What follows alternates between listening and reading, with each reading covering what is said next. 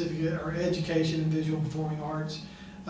And believe it or not, we're going back to the old standard that was established under CARA, and I think maybe even before CARA, because it's just, school districts had the opportunity to incorporate arts education in with other classes through projects and stuff like that.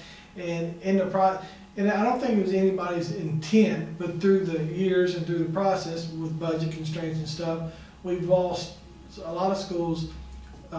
Visual performing arts is one of the first things they cut when they get into budget crunches, and this is an effort to protect that. And the great thing about this is I've been able, the lady that helped bring this to my attention, that I've worked hand in hand with this, was my high school band teacher, Tanya Bromley. Yeah.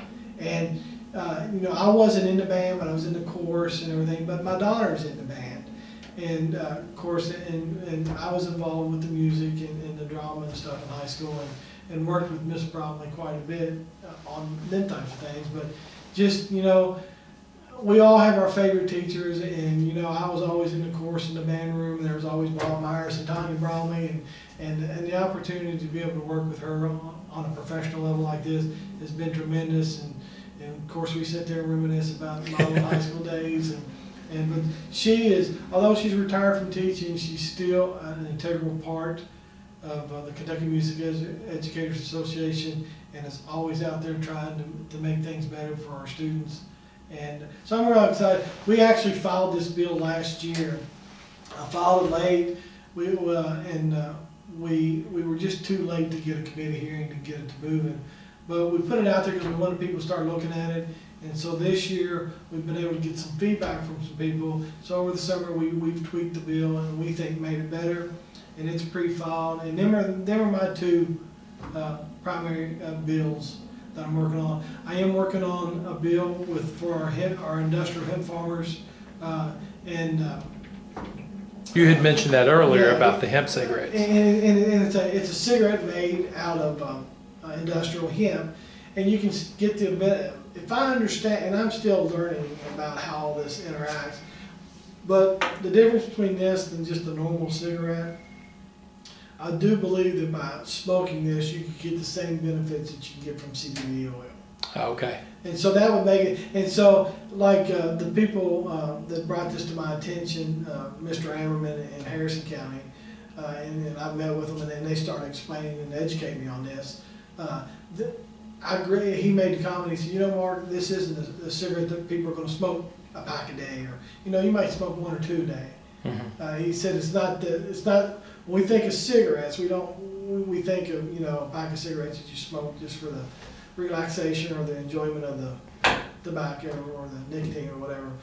This will be a little bit different because you'll get some benefits from it. But so we're working on that. That's in its very early stages. I'm meeting with the Commissioner of Agriculture to work on this. We're not sure what obstacles we're going to have with it. We do know that we're probably going to get some pushback from the state police and the FOP, because one of the disadvantages of this cigarette is that when people smoke it, it smells like pot. Ah. Because it is a hemp. Gotcha. And the law enforcement, they're up in arms, or they're not really up in arms, but their big concern is how are we going to differentiate between that and marijuana that's still illegal in our state. Okay. When does the General Assembly actually start? What day? General Assembly, we go back into session on January the 7th. Okay, so Tuesday, January 7th. Tuesday, January 7th. And I'm actually hoping to have a bill drafted by the 1st of January. And our goal is we're going to draft the bill on this hemp cigarette, and then we're going to start pushing it out there and trying to get feedback. We're not sure. We're trying, you know, with any bill, you always look at who's going to be against it, who's going to be for it. I think overall, most of the people that are growing industrial hemp will be supportive of it. It's going to give them an opportunity to sell their product, and in our case, it's going to give our local hemp farmers the opportunity to sell the product to a local cigarette company. 90 days long? Is that how long the session is? 60. 60 days, so it's only 60 days. April 15th, I think, is the last day. And that's not calendar days, No, that's it's not days calendar in days. session, Monday through Friday, most times. Most times, but see, we're off for Martin Luther King Day. Yeah. There's some days in there. And then, of course, there's the 10-day veto period where we're not really meeting, but the governor's looking over our bills to decide what he's going to sign, what he's going to veto.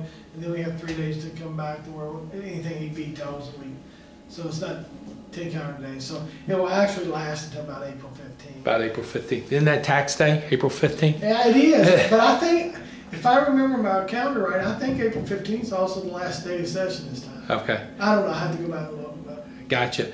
Well, thank you for driving up here to Covington. Senator Schroeder in his private practice here has a great view that I love to have behind you all as you go. There was a nice barge moving up the stream or up the river as we were videotaping. But thank you for spending a few minutes with us, and hopefully have a good session. And I'll throw this out there at the end. Anything that we've talked about on this video, if y'all want some clarification or want to know what my position is a little bit further, feel free to contact me. We can talk. All right.